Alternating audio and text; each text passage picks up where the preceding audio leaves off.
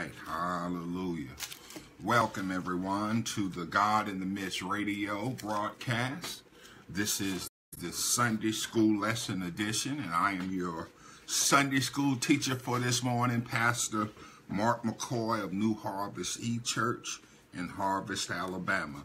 This is the day that the Lord has made. Let us rejoice and be glad in it. This is a day we've never seen before and a day we'll never see again. And as always, we believe it is a day to praise the Lord. Hallelujah. Glory to your name, Lord. Thank you, Jesus, for being who you are. Because of who you are, Lord, we give you praise. Because of who you are, Lord, we give you all of the glory. We thank you this day, little Heavenly Father, as we go into prayer. We thank you this day, dear Heavenly Father, for letting us see this wonderful and beautiful day. We thank you for all of your blessings, dear Heavenly Father. And we just ask you to just spend a little time with us today. And as your word says, you are where two or three are gathered in your name, that you are in the midst. So be in the midst of us this day, dear Heavenly Father, as we teach your Sunday school lesson, as we discuss your Sunday school lesson, and just bless us right now in the name of Jesus. Hallelujah. We thank you, Lord. We plead the blood over this technology of Facebook and Blog Talk Radio on the Get 'em radio, Lord. We just thank you, dear Heavenly Father, for all of your blessings. We plead your blood, dear Lord, over everyone who's listening now to this Sunday school lesson and those who are going to be listening to it at a later time, Lord. We plead the blood over their lives, over their families, dear Heavenly Father, over their communities, Lord, over their states and their countries, dear Heavenly Father, over their cities. We plead the blood over all of their personal finances and their personal family matters, Lord. We plead the blood right now in the name of Jesus over everything in their lives, their jobs, their schools, whatever's going on in their lives, Lord. We plead your blood that you might protect them, that you might keep them, that you might provide for them, dear Heavenly Father. Right now, in the name of Jesus, we thank you right now, Lord, that whatever's going on in their lives, that they realize that this is not the final conclusion of their lives, that there's more that you have in store for them, because the best is yet to come, dear Lord. So, Lord, we thank you and we praise you, and we ask you now, Lord, that you anoint afresh, that I might teach your word the way you want it to be taught. Get me out of the way and you get in the way. I lift you up, dear Lord Jesus. Help me to decrease and you increase. And then, Lord, touch those that are listening, that they may not be just hearers of your word, but doers of your word. Bless us all, Lord. In Jesus' name, amen and amen. Welcome again, everyone, to the Get 'em God in the Midst Sunday School lesson. And again, I am Pastor Mark McCoy, and I will be teaching the lesson this morning. Our lesson this morning comes from Acts, the book of Acts, chapter 13, starting at verse 1 down to verse 12. Acts chapter 13, starting at verse 1, all the way down to verse 12.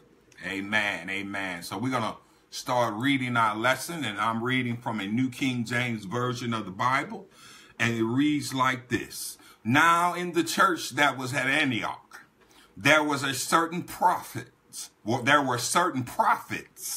and teachers, Barnabas, Simeon, who was called Niger, Lucius of Cyrene, Manaen, who had been brought up with Herod the Tetrarch, and Saul. As they ministered to the Lord and fasted, the Holy Spirit said, now separate to me Barnabas and Saul for the work to which I have called them. Then, having fasted and prayed and laid hands on them, they sent them away. Verse 4. So being sent out by the Holy Spirit, they went down to Cilicia, and from there they sailed to Cyprus. And when they had arrived in Salamis, they preached the word of God in the synagogue of the Jews. They also had John as their assistant. Now, when they had gone through the islands to Paphos, they found a certain sorcerer, a false prophet, a Jew whose name was Bar-Jesus, who was with the proconsul, Sergius Paulus, an intelligent man. This man called for Barnabas and Saul and sought to hear the word of God. But Elymas, the sorcerer, for his name is translated that. That's Bar-Jesus. Withstood them, seeking to turn the proconsul away from the faith. Then Saul, who was called Paul, filled with the Holy Ghost, the Holy Spirit, looked intently at him and said, "O full of all deceit and fraud, you son of the devil, you enemy of all righteousness, you will not cease perverting the straight way of the Lord. And now, indeed, the hand of the Lord is upon you, and you shall be blind, not seeing the sun for a time." And immediately a dark mist fell on him, and he went around seeking someone to lead him by the hand. Then the proconsul believed, and when he saw that what had happened had been done, being astonished at the teachings of the Lord. Oh, hallelujah. That was Acts chapter 13, verses 1 through 12. The title of today's lesson is we're going to be dealing with the faith to understand, or the faith to discern. The faith to understand, or the faith to discern. The memory verse for this lesson is verse 12. Verse 12, it says, "Then the proconsul believed when he saw what had been done, being astonished at the teaching of the law." Oh, hallelujah. Being astonished at the teaching of the law. Oh, yes. God has a way, hallelujah, of getting his word out, and the teaching of his word has power. It has power. The teaching and the preaching of God's word has power to save those who are willing to hear it by faith and understand and discern that it truly is the Lord. Our key concept for today is we must have faith to understand God's will. You know, I like to give messages to the children. I like to break it down to that level just in case we do have some children listening. And then there are those who are young in the faith, and they need to understand it from this standpoint. So these are my keys for kids, if you will. We should always pray for God to lead and guide us. And we're going to see that in our lesson. And then number 2, prayer will help us to understand God's will. Oh, yes, it will. It will help us. And then number 3, God's Spirit will help us do what God wants. Yes, when we know his will, we ought to do what he wants us to do. Yeah, that's one of the blessings of life, is knowing God's will and then acting upon God's will. Oh, hallelujah. Then for our lesson aims, we're gonna go deep. We're gonna go deep to it. And the lesson facts that we're gonna do is to recall the events from the beginning of Paul's first missionary journey. And then the biblical principles that we're going to be dealing with is to understand the Holy Spirit's guidance to discern the will of God.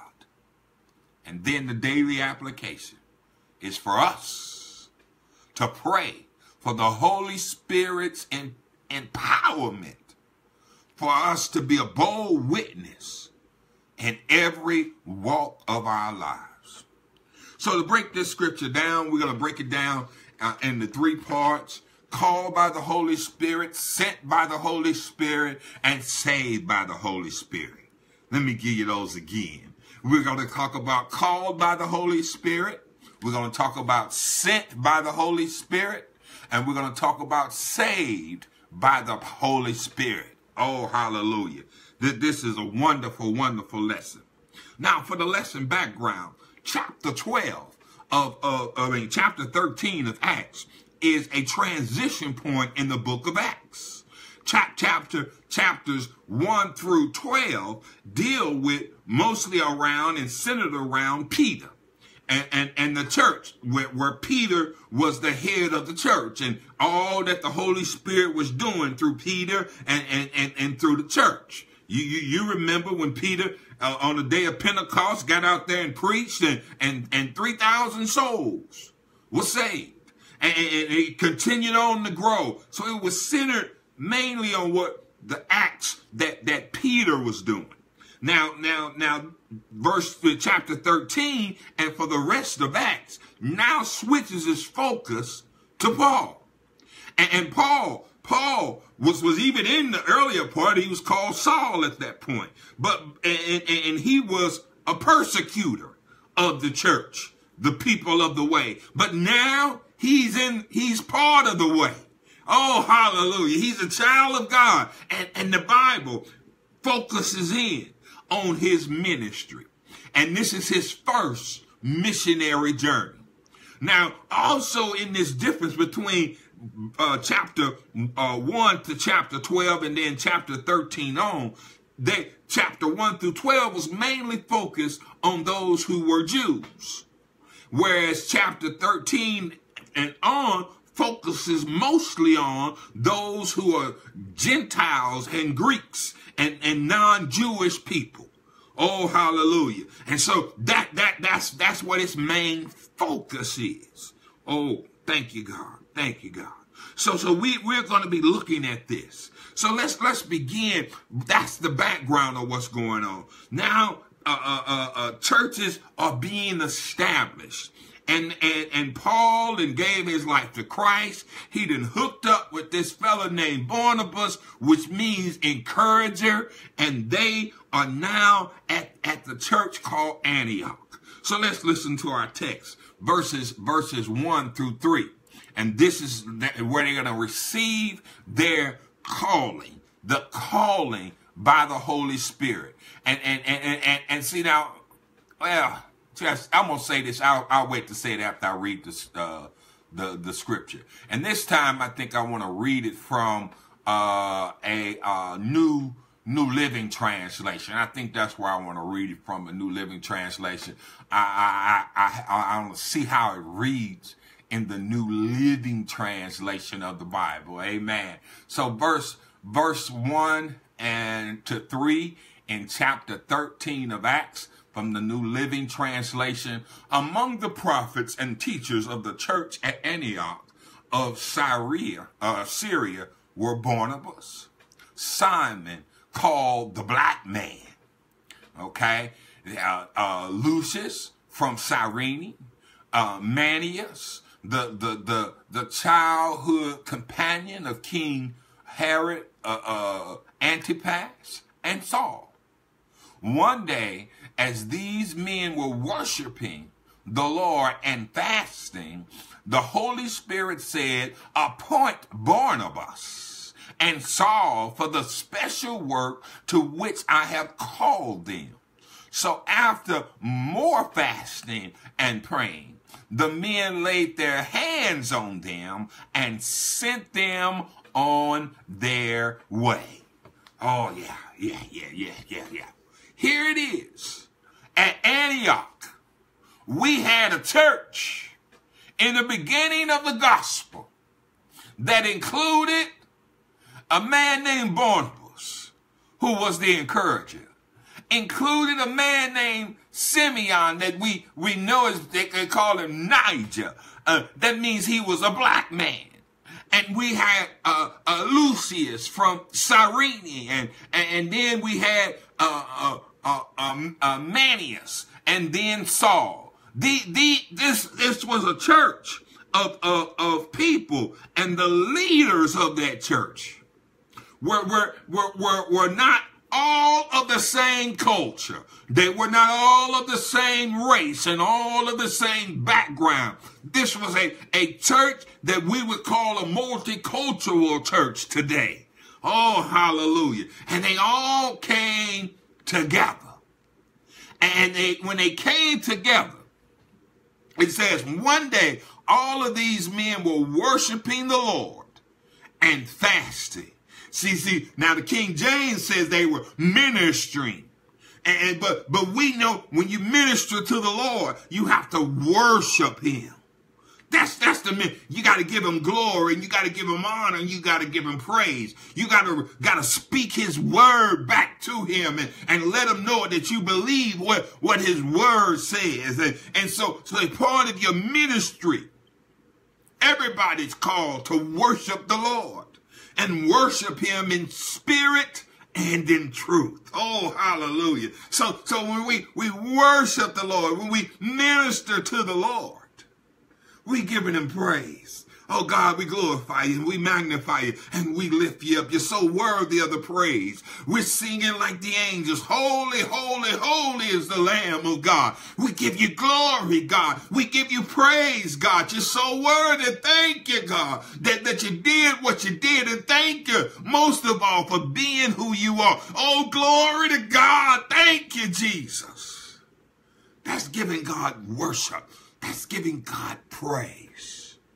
And while they were doing that, they were also fasting, which means that they removed themselves from food because they want to concentrate not on what their body needed, but what their spirit desired to do. Oh, hallelujah. Oh, can you imagine being there with them? Praising God, worshiping and fasting. Oh, hallelujah. Could you imagine being there and seeing how the Holy Spirit just fell on the place in such a marvelous and mighty way? And it says, the Holy Spirit said to them, I need you to appoint Barnabas and Saul for the special work to which I have called them. They got a call. So first, out of the church of Antioch, the Holy Spirit is now sending someone out and calling them to a special missionary journey. See, prior to this, the way the word spread it prior to this was there were oppositions against the people of the way in Jerusalem. And so because of that opposition, the people had to disperse out. And they were forced out of the area of Jerusalem. But now this word is spread around. And they are now at a church at Antioch. Not a synagogue, but a church. Whereas a body of believers that have prophets, pastors, and teachers all in the same house. Oh, Lord. Oh, Lord. I praise God for that we in the church today can still come together like this church did, where we got prophets, teachers, and pastors all in the house together. Too many times, people in the church today, we allow teachers and we'll have a pastor, but we don't want no prophet in the house, and we sure don't want another pastor in the house. I got to be the big dog. Yeah. But this when people come together like this what makes the body of Christ strong. And when they pray together and they fast together, then the word of God can be heard and understood and discerned. And they'll hear a word. They'll hear the calling of God. And they'll send out the people that God is saying to send out. So they sent out. God, the Holy Spirit said, send Barnabas and Saul. And I always like this because it says Barnabas and Saul. It doesn't say Saul and Barnabas. It doesn't say Paul and Barnabas. It says Barnabas and Saul. The name first was Barnabas. He was the encourager. He was the elder. Oh, hallelujah. So this calling by the Holy Spirit was not a calling to accept your call as a minister. Because we never didn't know that Barnabas was a minister. We know that Saul was called to preach. Barnabas was a lay person for the most part. But he was called and sent by the Holy Spirit. Where is the Holy Spirit sending you? Are you calling and listening to hear a word from God to tell you what you're supposed to do and where you're supposed to go? Oh, hallelujah. I know I probably spent too much time talking about this calling, but I have to talk about it because this is so important about this lesson. We got to get to the point where we know where the good teaching of God's word is going on, and we're part of that gathering, and we learn how to pray and fast together, and then hear from the Holy Spirit to be led in God to do what we ought to be doing for him. Let's go on and look at the next part of our text. Not only were they called by the Holy Spirit, they were sent by the Holy Spirit. Listen to verses 4 through 8. So Barnabas and Saul were sent out by the Holy Spirit, and they went down to the seaport called Seleucia, and then sailed for the islands of Cyprus. There in the town of Salamis, they went to the Jewish synagogue and preached the word of God. John Mark went with them as their assistants. Afterwards, they traveled from town to town across the entire island until they finally reached Paphos, where they met a Jewish sorcerer, a false prophet named Bar-Jesus. He had attached himself to the governor or the proconsul of that area, Sergius Paulus, who was an intelligent man. The governor or the proconsul invited Barnabas and Saul to visit, for he wanted to hear the word of God. But Elymas, the sorcerer, as his name means in Greek, interfered and urged the proconsul, the governor, to pay no attention to what Barnabas and Saul said. He was trying to keep the governor or the proconsul from believing. Oh, hallelujah. They were sent. And they traveled to the port of Antioch, which is Cilicia. And then they went to the island called Cyprus. And they went there to the town of Salamis. And they went to the Jewish synagogue first. Because there was always going to be an open door for them to preach at the Jewish synagogue. And then after they left the Jewish synagogue and preaching God's word, they went from town to town. Now they say this is where John Mark was there to assist them. You know, John Mark, Mary's son, Mary Mark's son, or Mary Mark's son. This is John Mark. And this is the writer of the Gospel of Mark. This is not John the Apostle. This is John Mark. And he was there assisting with them. Later on, there's going to be a disturbance with him being there because he got afraid. He got scared. But even though he got scared about going out into his calling, he was later restored. Oh, hallelujah. That Peter took him on later and taught him, and Paul took him back later and taught him about what he needs to learn, and he wrote the book of Mark. Amen. And so here we have now, they're in this city.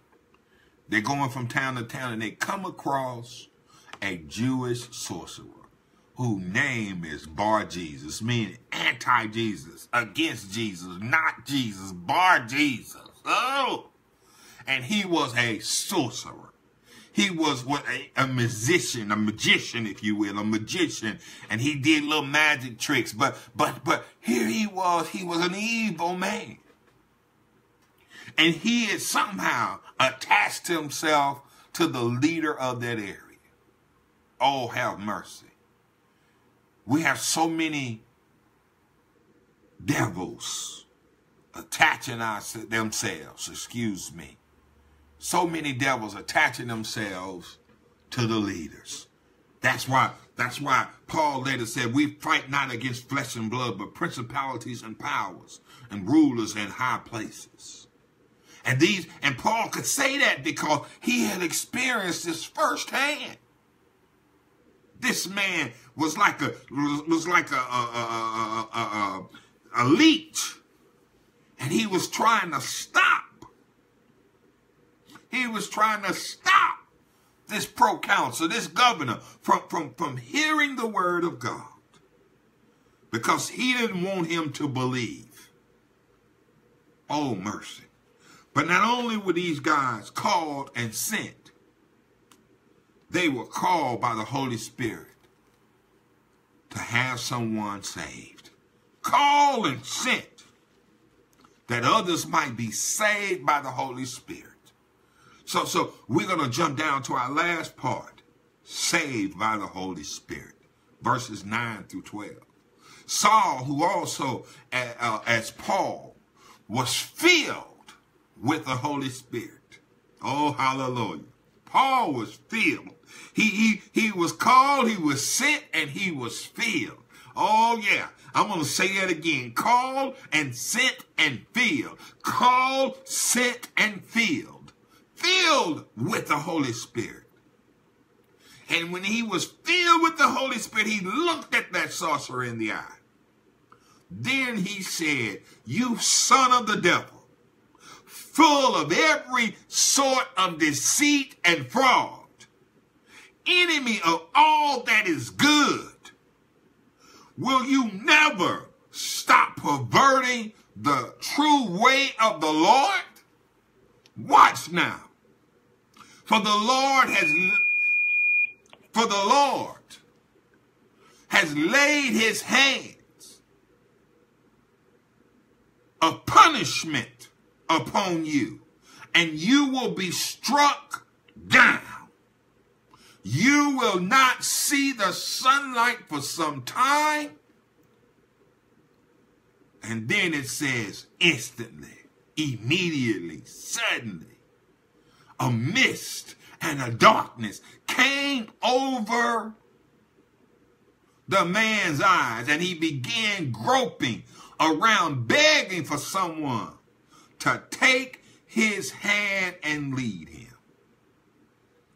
And when the proconsul, when the governor saw what had happened, he became a believer, for he was astonished at the teaching about the Lord. He got saved, y'all. When the Lord gives you opposition to try to stop you from preaching God's word, from teaching God's word, you have to stand your ground. God will fill you with his Holy Spirit to give you the power and empowerment to speak his word. And you speak his word. And when you speak his word, God will give you signs and wonders. He will do miraculous things by the power of you speaking the word of God over any situation, over any circumstance, calling those things that are not as though they are, speaking in faith. This sorcerer, Bar Jesus, was trying to stop this proconsular from receiving Jesus Christ as his Lord and Savior. He was trying to stop it. And Paul spoke a word and told him just who you are. You the son of the devil. You no good and you're low down and you're always going to be that way. And the Lord has said his hand of punishment is against you. And immediately that man became blind and was asking people to lead him around. And when that governor heard it, oh, hallelujah. When he heard it, the word, and when he saw the signs and the wonders, he was astonished of the teaching and then believed. He got saved, y'all. And when the leader gets saved, the whole country gets saved. Oh, hallelujah. The whole area gets saved. That's why we are told to pray for our leaders. Our leaders need much prayer today. You understand what I'm saying? Our leaders need much prayer today. And we need to lift them up. And we need to call on the name of Jesus for our leaders. Because our leaders need to be saved. And all of those Bar Jesuses that have attached themselves to them, that are trying to keep them from hearing the word of God and believing, need to be told that they're sons of the devil. Yes, they are. Hallelujah. Well, as we end this lesson today, we want to give you a few pointers to ponder. Praying and fasting, number one, focuses on us discerning God's will and can allow the Holy Spirit to empower us to speak his word boldly. We need to pray and we need to fast because some things only come out by prayer and fasting. Number two, being obedient to the Holy Spirit allows others to be blessed as well. Your obedience, my obedience, has an effect on others. Number three, resistance to the gospel often arises from an attempt to hold on to power. People will resist God and the Holy Spirit because they want to keep their little sphere of power. But number four, the enemy doesn't stand a chance against the power of God. They used to say it, your arm's too short to box with God. And then number five, there's no distance too far for God to save one soul. God will do everything in his power to get one soul saved. And we, who are called by his name, should be those instruments that reach out if just one soul gets saved. Because that one soul may save another, and another may save 10, and then those 10 may save 100, and those 100 may get 10,000 people saved. So don't miss your blessing. As I think about this, and I know I should be closing, but I thought about this. On last Sunday, I went to the jail, and as we were coming out, this young man who never was in jail, he never was in jail, is a minister now, and I've known him for 20 years. And I can reminisce 20 years ago when God sent me to minister to this young man. And we would get together and we would pray every Monday, and we would get together and pray and fast and study God's word. And God blessed this man to later become a preacher. And now that same preacher, 20 years later, is doing the same ministry that I was even doing back then 20 years ago. He's coming to the jail. I said, oh, God, you something else. You something else, God. And I said, go ahead on, Jesus. Yeah. So it's a blessing. You never know when you take time to pray and fast and pray for somebody and then teach somebody the word, what they will become. Have you found somebody in your life that you're going to invest in? It may be a stranger that becomes a relationship, but it may be somebody in your family. It may be one of your friends or associates that you need to get together and have one-on-one with. Not to just invite them to church. That's corporate. But sometimes you need to do a one-on-one with people. Minister to them. And if you think about it, somebody did that for you. Oh, hallelujah. Let us go to the Lord in prayer to close this lesson. Dear Heavenly Father, we trust that you will lead us and guide us to where you want us to go and what you want us to do. We thank you for your Holy Spirit who helps us, empowers us, and gives us the understanding that we need to do what you want us to do. In Jesus' name, amen. The thought to remember for this lesson: success depends not on knowing what comes next in each chapter of our lives, but rather in knowing the author and the finisher of our faith. Yes, because he is the author of the story. Hallelujah. Before I close any message on Facebook and on the conference call, I like to give those who are listening an opportunity to give your life to Christ. And so I like to just pray the prayer of salvation with you. It's based on the fact that you are to believe that in your heart and speak with your mouth, confess it, that the Lord Jesus died for your sins and that God raised him from the dead. The reason that I do this is because I want you to really be able to answer this question. If I was to die tomorrow, if I was to die tonight, where would I spend eternity? And I want you to have a sure answer to that you will say, yes, I will spend eternity with my Lord and Savior, Jesus Christ. Yes. So let us pray. Dear Father God, I confess with my mouth and believe in my heart that Jesus died for my sins and that you raised him from the dead. I repent of my sins. Please forgive me and come into my heart. Forgive me of all of my sins. I invite you, Jesus, to become the Lord of my life, to rule and to reign in my heart from this day forward.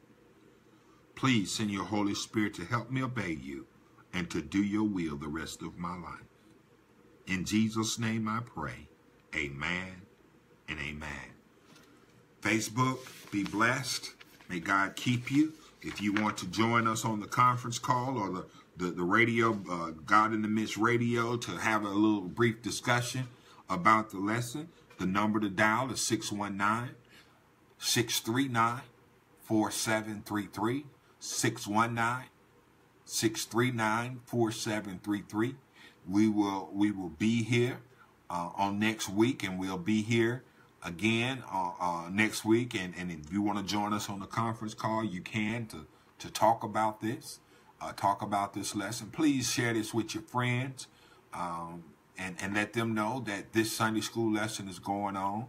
And then even for international people who don't have a telephone that they can call direct and listen into, or don't have Facebook, you can always visit Blog Talk Radio at God in the Midst, all in one word. And you can listen to this recording, or you can call in and listen or you can, log in and listen to the lesson. Be blessed, and may God bless you and keep you, and may God always watch over you.